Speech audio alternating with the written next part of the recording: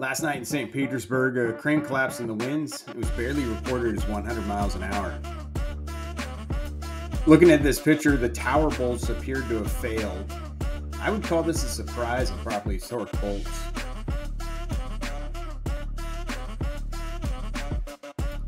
This is a Pioneer SK405 or a 415. Same crane. This is how a crane should weather vane in the winds. I don't suspect this was happening in St. Pete.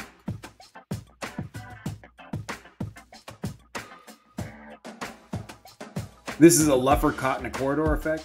Winds hit just the front jib and not the counter jib. Speeds increase, the eccentric load could overwhelm the tower.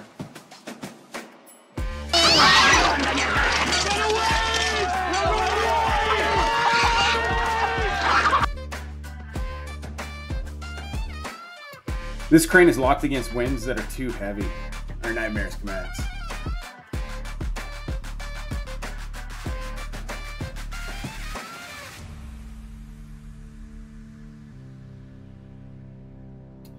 Swing brake gaps are set by technicians. It's up to operators to check them regularly.